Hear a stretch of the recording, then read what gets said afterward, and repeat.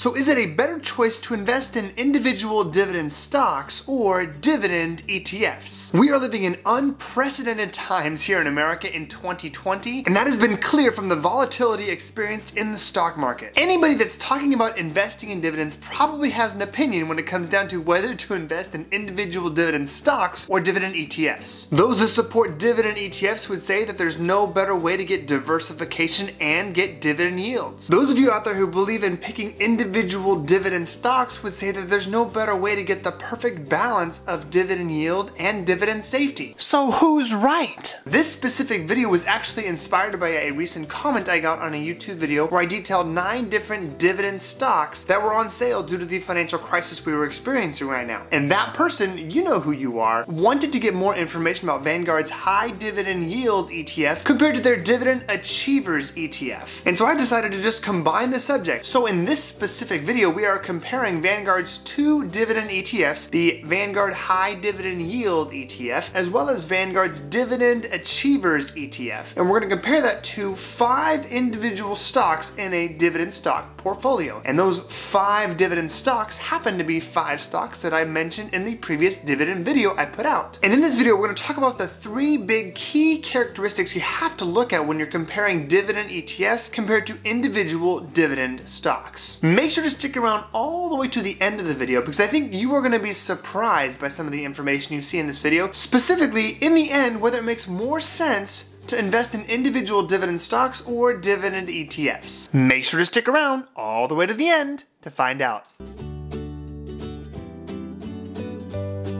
What's up, you guys? Welcome back to the channel. Average Joe on Money here, and on this channel we talk about all things personal finance that affect people like you and me, the average Joe. So whether it's building your very first budget, how to get rid of your consumer debt as quickly as possible, how to build your credit as well as manage credit cards safely and responsibly, and of course how to invest your money both for income now as well as for growth in the future. Either way, this channel is your one-stop shop. So I took a lot of time to make sure I did all of the in-depth analysis you need to have at your fingertips to make sure you can make an informed decision on whether you should be investing in dividend ETFs or individual dividend stocks. So if you find any value out of this video or if you learned something new, make sure you hit that like button below. It really helps out this video specifically with that pesky YouTube algorithm. So if you're ready, let's go ahead and jump over to my whiteboard and let's start the video. Whether we're talking about dividend stocks or dividend exchange traded funds, we're absolutely talking about dividends. And when we say dividends, we mean income. So when we compare these 2 Vanguard ETFs against a portfolio of 5 individual dividend stocks, we're going to look at different factors that affect the income we will receive from these investments. Specifically, 3 different factors. The first thing we're going to look at is the dividend yield, which indicates how much value we're getting based on the price that we paid. The second thing we're going to be looking at here is the dividend growth rate. If there's anything more important than the dividend yield, it's got to be the dividend growth rate. If a dividend stock has an excellent yield right now, but they're not growing their dividend at all, or they're growing it by a very small amount each and every year, then I'm going to pick a dividend stock that maybe has a lower yield right now, but has a much faster dividend growth rate. And the third thing we're going to look at is the dividend safety. Obviously, if we have concerns about whether or not a dividend is going to be paid, that kind of makes the whole foundation of investing in dividend stocks or dividend ETFs to begin with kind of a moot point. We're here for income, and if we're not getting dividends, we're not getting income. Okay, so we're talking dividend yield, dividend growth rate, and dividend safety. Who is going to come out ahead? Okay, so we're talking dividend yield first, and as we can see here with the Vanguard High Dividend Yield Index Fund, the dividend yield as of March 20th, which includes all of the meltdown in the stock market, 4.31%. When we look at the Vanguard Dividend Appreciation Fund, we see a yield of 2.29%. Okay, so let's be clear on which 5 individual stocks are going to be included in the portfolio. 3M Company, Caterpillar Inc., Cullen/Frost Bankers, Genuine Parts Company, and McDonald's Corporation. And when we look at our 5 individual stocks in our 5 stock portfolio, we see winner, winner, chicken dinner, 4.70%. So this one's pretty straightforward, black and white, there's no gray area here. The winner based on dividend yield absolutely has to go to our 5 dividend stock portfolio. Dividend stocks 1, dividend ETFs 0. Let's go ahead and jump to our second characteristic. We're going to talk about dividend growth rates. So when I'm talking dividend growth rate, just to make sure we're on the same page here, I'm talking about how much the dividend has increased year over year over the past year, over the past 3 years, over the past 5 years, and if applicable, over the past 10 years. I only look at individual dividend stocks that actually increase their dividend each and every year. And by the way, it's not enough for me just to have them increase it a little bit. They have to increase it by at least 5% for me to even take a second look at them. This is the part of the video where the dividend ETF model tends to break down a little bit, and let me explain why. If you look back here, you can see that the 1, 3, 5, and 10-year dividend growth rate for the 5 individual dividend stock portfolio is 9.7%,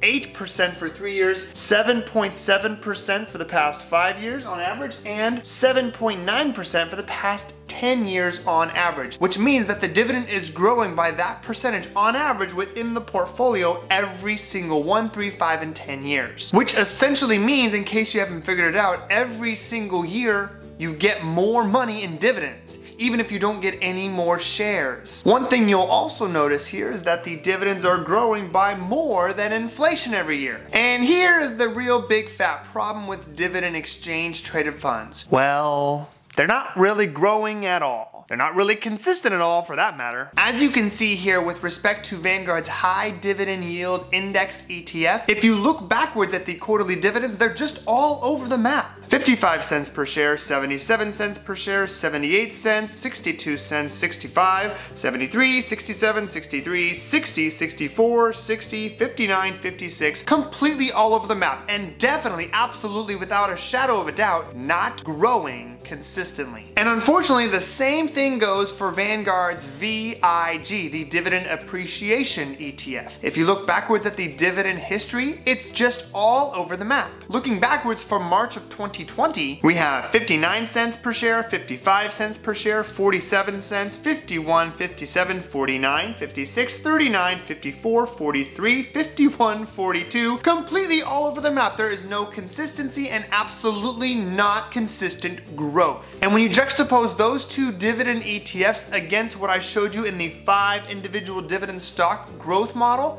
they're growing every single year by more than inflation. So when you pick dividend stocks very intentionally with a dividend growth rate that outpaces at a minimum inflation but is actually growing each and every year, you win against the dividend exchange traded funds. Individual dividend stocks to dividend ETFs, nothing. Okay, let's move to our third specific characteristic we're going to talk about, which is the safety of the dividend. And when it comes to dividend safety, this is probably where the supporters of dividend exchange traded funds think they have me in a corner, because the truth of the matter is, and this is fact, dividend ETFs, because of the fact that they track an index and they track hundreds of companies, their dividend is not going away. Even if the current crisis causes a number of different dividend paying companies to start reducing their dividends, and that is going to happen, by the way, well, then the dividend ETF is just going to rebalance the next quarter, and they're going to continue paying out dividends based on the dividend paying companies in the index. So when it comes to dividend safety, both Vanguard's VYM and Vanguard's VIG are a lock. When it comes to talking about dividend safety for individual stocks, that's not really a hard and fast yes or no, because there's a lot of gray area involved. There's lots of different metrics that matter, especially when it comes down to which actual dividend stocks are in the portfolio. There are a lot of things to consider when we talk about dividend safety. When it comes to the individual companies inside of the portfolio, how long have they been paying dividends? For 5 years, 10 years, or 50 or 60 years, because that makes a big difference. What sector is the dividend paying company in?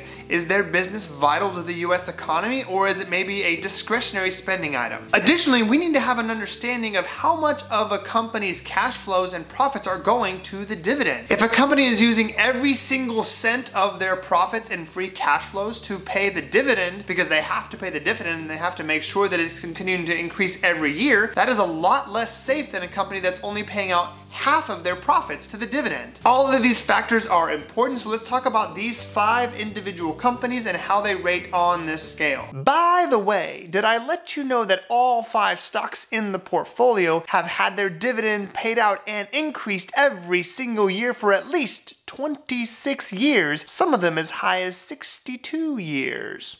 When we talk about dividend consistency and dividend history, then these 5 companies have it. Genuine Parts, 64 years of consistently increasing dividends. 3M Company, 62 years. McDonald's, 44 years. And both CFR and Caterpillar, 26 years. Clearly, these companies have a strong history of paying out not only a dividend every year, but an increasing dividend every single year. Let's talk about how these companies fit into the United States economy. You're gonna see right away there is no discretionary spending here, except for McDonald's, but you know, a lot of people out there consider McDonald's a need versus a want, so I digress. The 3M Company is in the industrial sector, but it makes a lot of different products that we as Americans use every single day of our lives, not likely to go away anytime soon. Caterpillar Inc. makes construction and machinery equipment. That's not going away anytime soon. Cullen/Frost Bankers is in the banking industry, and they have a really strong profile, which I'll get to in just a second. Genuine Parts Company makes auto parts, and they've been paying out dividends for 64 years. They have consistently paid dividends through many different stock market recessions, and they just continue on each and every day, day in, day out, making auto parts, making money. And then of course we have McDonald's. And you can definitely make the case that McDonald's is a discretionary item, but the fact of the matter is McDonald's is ingrained into most Americans' lives, and that company is not going anywhere anytime soon, even when you factor in the current crisis. The last thing I look at when it comes to dividend safety is the payout ratio. Now, I've said in previous videos that most people calculate the payout ratio for a dividend based on the net income, specifically the dividends paid divided by net income as a percentage. And I don't really use that formula. You know why? Because it sucks. I have major problems with the dividends to net income payout ratio. As a result, I don't use dividends to net income. I use something a little bit more specific to what dividends are derived from, which are cash. Specifically, cash flows. So I look at the dividends compared to the free cash flow from the business. The free cash flows, by the way, for a company is the money left over after profits and after they have already invested in their infrastructure and other parts of the business. This specific dividend payout ratio can also be a good leading indicator to show when a dividend may be at risk of being cut. Whenever I'm looking at individual dividend paying stocks, I'm looking for companies that have a dividend payout ratio based off of free cash flow of less than 75%. And what's really cool about these individual dividend stock companies is all 5 of them have dividend payout ratios based on free cash flow of less than 70%. Some of them, including CFR, had it at 35%. Not only does this indicate that the dividend is safe, but it also shows a ton of room for it to grow into the future. So when it comes to dividend safety, it all comes down to whether or not you are picking quality dividend stocks that have a history of growing their dividend for many years, that have safe dividends based on their payout ratio, based on free cash flow, as well as what sectors of the economy are these businesses in. All those factors can lead to different outcomes in different scenarios, but the truth of the matter is, in this specific scenario, you can't make a case that these 5 individual stocks are not safe. Sure, you can make the case that the dividend ETFs are more safe, but I'm not really interested in more safe, I'm just interested in safe. So for the purposes of this review, we'll call it a tie. You know what, I'm feeling a little bit gracious today, and I'm feeling a little bit bad for dividend ETFs over there because they don't have any points, so I'll give them 1 courtesy point. At the end of the day, you can make a strong case for investing in individual dividend stocks depending on your selection criteria, and of course when you buy into these stocks. Because if you buy in when the prices are really high, your yield is going to be really low. But picking individual dividend stocks is not for everybody, and I recognize that. So if you're somebody out there that says, hey, you know what, Joe, you've made a strong case for individual stocks, but I'm gonna pick a dividend ETF no matter what, so show me which one's better. Well, like I said, I care about dividend yield and I care about dividend growth rate, and neither of the dividend ETFs could support a dividend growth rate, even though the dividend appreciation ETF should be making a case for dividends that are likely to grow in the future. So given the fact that Vanguard's high yield dividend ETF pays a higher yield, Vanguard's VYM has 399 stocks in the ETF, and Vanguard's VIG has 182. So Vanguard's VYM not only has a higher dividend yield, but they also have more diversification with the stocks in the ETF. They both pay quarterly dividends, no real changes there. If it were me at the end of the day and I had to choose a Vanguard dividend index fund, I would at this point say, I'm choosing Vanguard's VYM as opposed to VIG. Ultimately, at the end of the day, I'm going to be choosing individual dividend stocks, and as I've mentioned on previous videos, I own them outside of my retirement accounts, and inside of my retirement accounts, I own Vanguard index funds. Woohoo! Hey, so now is your time to drop your 2 cents in the comments below. Did this answer any questions or help you learn anything new when it comes to dividend ETFs versus individual dividend stocks? Are there other topics related to dividends that you would like to know more about from me? Let me know in the comments below, and I can almost guarantee you I'm probably gonna make a video about it in some way, shape, or form. Hey, so if you have not done it yet, and how have you not done it yet? Make sure to hit that subscribe button below and click on that notification bell to be alerted to all of my weekly videos. I put out a new video every Tuesday and Thursday, and sometimes that turns into Wednesdays and Fridays. I'm married, I've got 4 kids, and I'm also focused on getting new content out to you, my audience. Hey, so the great news for you is, even though this video is about to end like right now, well, I don't have a watch on. Even though the video is about to end like right now, the learning doesn't have to stop. You can click on these videos right over there.